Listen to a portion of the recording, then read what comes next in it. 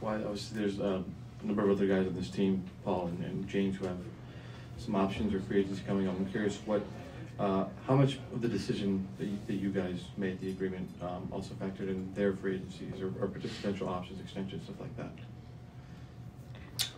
With the conversation that I have with them about it, I think for the most part everybody is coming back. So with me signing an extension, I think it gives us a chance to sign both of those players.